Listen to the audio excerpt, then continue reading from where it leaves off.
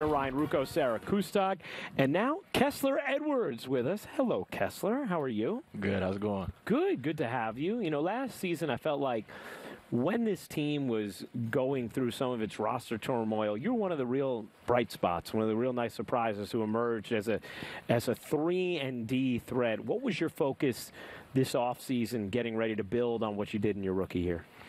Yeah, just building on that. The main thing for me was just perfecting my three-point shot even more. That's one of my specialties. So just being more consistent, reliable on that, and then just more comfortable putting the ball on the floor as well. And then obviously defense is something that I'm going to be focused on too this year. I'm sure for any rookie, there's a lot that you don't know or can't anticipate, can't expect. But it was a pretty wild season that you had. You'll write a book about it someday. Take us through that and just your experience of what it was like last year in trying to just figure out your place, acclimate yourself, and also with all the moving parts that occurred throughout the course of the year. Yeah, I mean, I guess we'll see how this coming year compared to last year, because that was my first year, so I didn't really know what was normal. I don't know if that's the baseline. Yeah, if it's always that dramatic. So we'll see. But I think that did a good job preparing me for the rest of my career, and just always staying ready last year through everything was really all I could do. So, what is it like, Kessler, when you're on the floor as a rookie with giants of the game like Kevin Durant and Kyrie Irving? I mean, how do you sort of handle that and just play your game and not feel fazed by wanting to come through for them or, you know, being worthy of being on the floor for them? How do you deal with that as a rookie?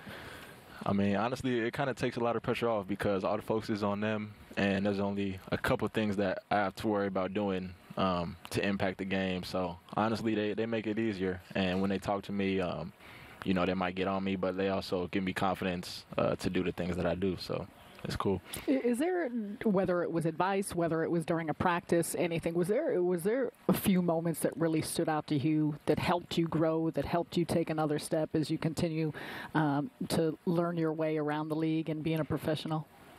Yeah, honestly, probably just all the times that they take the time to pull me aside, all the different vets, and just tell me different things. They'll even literally tell me, like, just play with confidence. That's what they tell me, and that's all I really need, so that helps me a lot.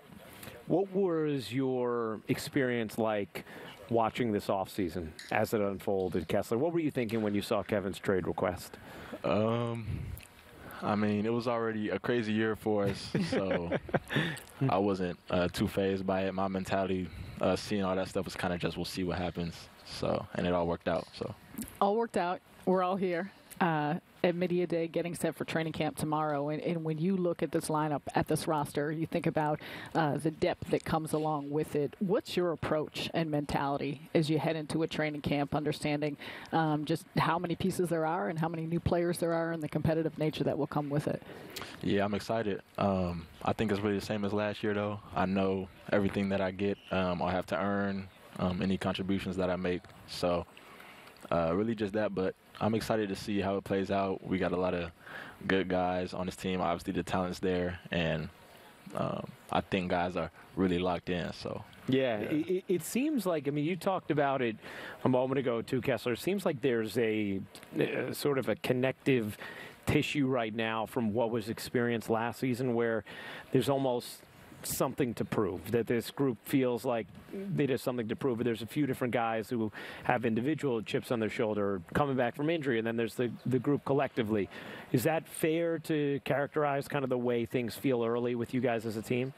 Yeah, I think it's a good balance of guys that were here last year and experienced that, and, you know, we kind of want to get our revenge, and then new guys that are buying into that too. So, yeah. The one thing that stands out amongst a lot of things with this roster is the shooting and the shooting ability across the board of a lot of different players. When you watch guys like Joe Harris, Patty Mills, Seth Curry coming through, and you being a three-point shooter yourself, what are some things that you take away from how they play, how they move, and what it is they've done throughout the course of their careers to be the type of effective and consistent shooters that they are? Yeah, I mean, I'm always watching them, even when they work out shooting. I look up to them, and just the consistency that they have. Those are all guys that are honestly some of the best shooters to ever play the game in history. So it's cool that I get to be with them, see what they do every day, how their mindsets are, pick their brains a little bit. So, yeah. You talked about the defensive end, Kessler. What did the experience of last year teach you about what's needed from you to continue to grow as a defensive weapon in this league? Probably just, that's the main thing that I feel like got me my playing time. So I know that throughout my career, that's something that I can't let go. I think that has to be my identity, and just the experience I got getting to guard the other team's best players helps me. When you think about the defensive end, I know one person that there's a lot of attention and focus on has been Ben Simmons and what he can bring to the table defensively. And I know it's been a short time and he's been coming back with rehab, but what have you noticed in his game, how he plays and what he does on that end of the floor that can help this team? Just versatile, man. I think everybody talks about, him being a big point guard, able to push the ball and handle the ball, but I know he does so many other things, which is what makes him so valuable. Even him and Nick Claxton, I admire how they're so long and they still move their feet and stuff. So, yeah, I like that. Well, Kessler, we're so excited to see you in year 2. I know it's going to be an exciting season with all the different talent, all the 3-and-D guys you now have on this team. And thank you for spending some time with us. Good luck with training camp tomorrow. Yeah, appreciate you guys. Thank you, Kessler. Great. All right, that's Kessler Edwards joining us live from the Brooklyn Nets practice facility, HSS Training Center. It is Nets Media Day. Still more to come. We'll take you up until 1.